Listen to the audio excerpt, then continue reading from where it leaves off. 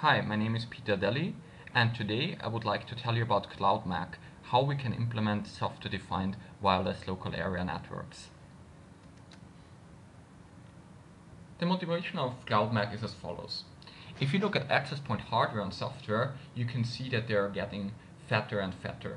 So you need more capable hardware to process the software that has even getting more and more features. So the question is, how can we offload some of the processing to data centers where computation is typically cheap? The second problem with today's enterprise wireless LANs is that there is no standard vendor-independent way to deploy network applications. So the question we ask is, how can we deploy network applications in a vendor-independent way?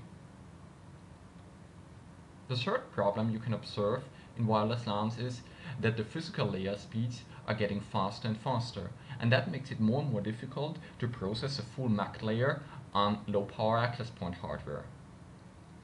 So here the question is, how can we exploit the fast packet processing that we have in normal hardware switches to control transmissions in wireless LANs?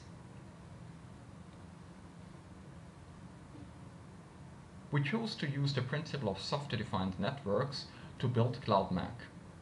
The idea of software-defined networks is as follows. You have an application layer, and control layer, and an infrastructure layer. In the infrastructure layer, you have networking devices, such as switches or routers. Those networking devices are fairly dumb, but they can be programmed using the OpenFlow protocol. The OpenFlow protocol allows to tell the networking devices how packets should be handled, for example, where a specific packet should be forwarded to or how headers should be rewritten. The networking devices are programmed by networking services that are located on the control layer. The networking services themselves provide APIs to business applications. So for example, a business application could issue a request to networking services to provide a certain end-to-end quality of service. The networking services need to translate this request into specific network configurations that then will be implemented using the OpenFlow protocol. With CloudMAC, we mainly focus on the control layer and the infrastructure layer. So how does CloudMAC work now? In CloudMAC, we have virtual access points.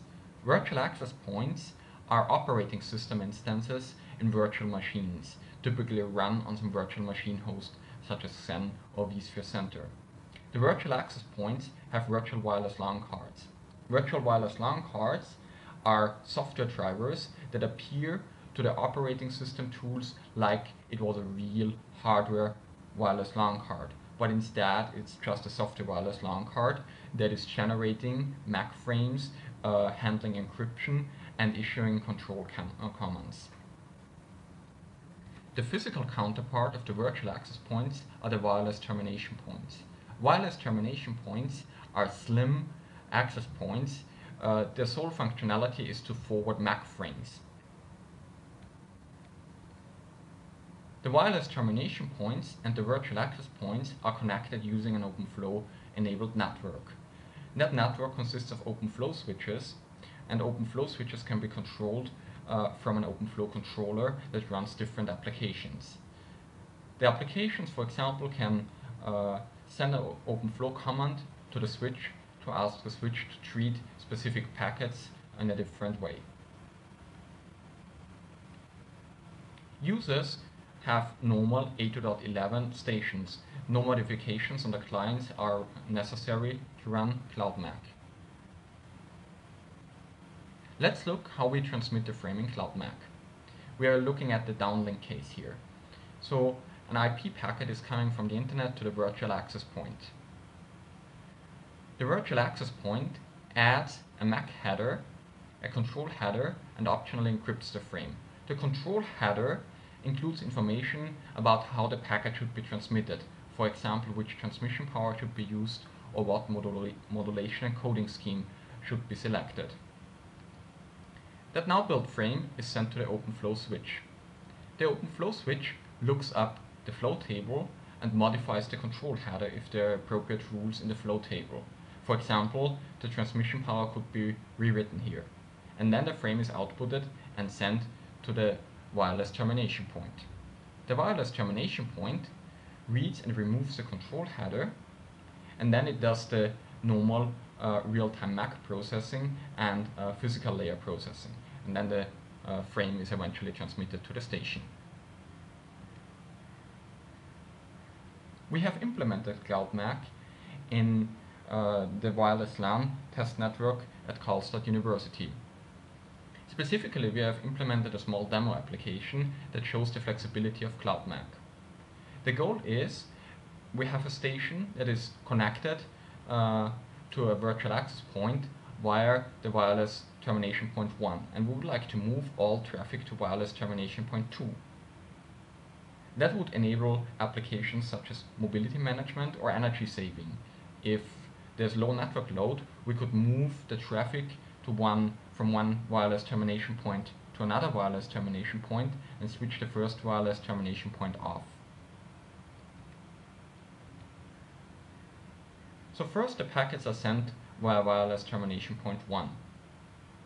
In the next step, the control application at the OpenFlow controller issues a command to the OpenFlow switch to change the route, and then the packets are sent via wireless termination point 2. So it's very simple here to implement handovers. We tested how many packets get lost during a handover with CloudMAC and a normal wireless LAN, that is the reference network. As you can see, the number of lost packets reduces drastically with CloudMAC, so that we have a median reduction from roughly 10,000 packets to 3.5 packets. The 3.5 packets are packets that are in flight or in hardware queues, which we do not handle. We just let them drop. The reference network has such a high loss because if we break the connection, the station needs to reassociate. That requires sometimes to scan for new access points and then do the reassociation. In CloudMAC, that is not necessary because the association state is kept in the virtual access point. To summarize, what are the benefits of CloudMAC? So let's go to the questions we asked initially. How can we offload some processing to data centers? CloudMAC offers non-real-time functionality, non-real-time MAC functionality to be offloaded to virtual access points.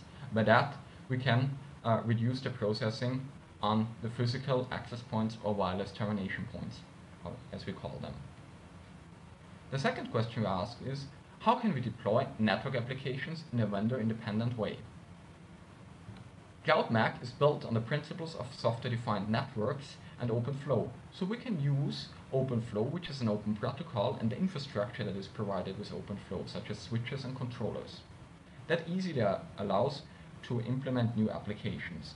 Our demo application, for example, just needed a few lines of code to be implemented.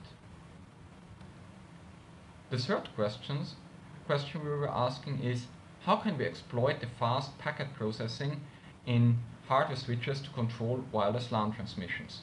With CloudMAC, we add a control header to each frame. That control header can be rewritten by OpenFlow switches, and OpenFlow switches do the rewriting in hardware, so we have a lot of performance benefits here.